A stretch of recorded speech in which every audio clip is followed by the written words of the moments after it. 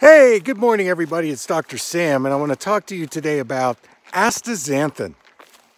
Well, this is a superfood. It's a carotenoid, but we actually don't produce it. It's a marine carotenoid, which means that we can get it in sources of foods like shrimp, trout, or salmon. Now, one of the benefits of astaxanthin is it actually shields the eye against the damaging blue light and ultraviolet light.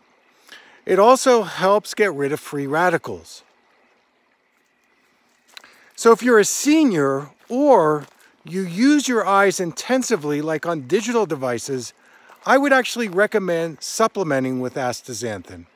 Now you want to look for a naturally made astaxanthin, and it also has to have phospholipids in it because this will help in the absorption of astaxanthin into your eyes and body.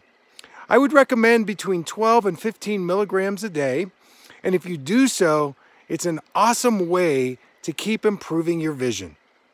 So that's my message for today. Thank you so much for tuning in. Take care.